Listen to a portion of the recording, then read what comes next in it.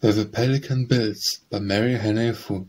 The horses are ready, rails were down, but the riders lingered still. One had parting words to say, and one had his pipe to fill. When we mounted, one for granted prayer, and one for grief unguessed. We are going, they said as they rode away, where the Pelican builds her nest. They had told us of pastures white and green, to be not past the sunset's glow, of rifts and ranges by opal lit, and golden the rivers flow, and thirst and hunger the banished words when we spoke of that unknown west. Nor drought we dreaded, nor flood we feared, where the Pelican builds her nest. The creek at the fort was but fetlock deep, when we watched from crossing where the rains have replenished it thrice since when, and thrice has the rock lain bare. But the waters of hope have flowed and fled, and never from blue hill's breast come back by the sun the sands devoured, where the Pelican builds her nest.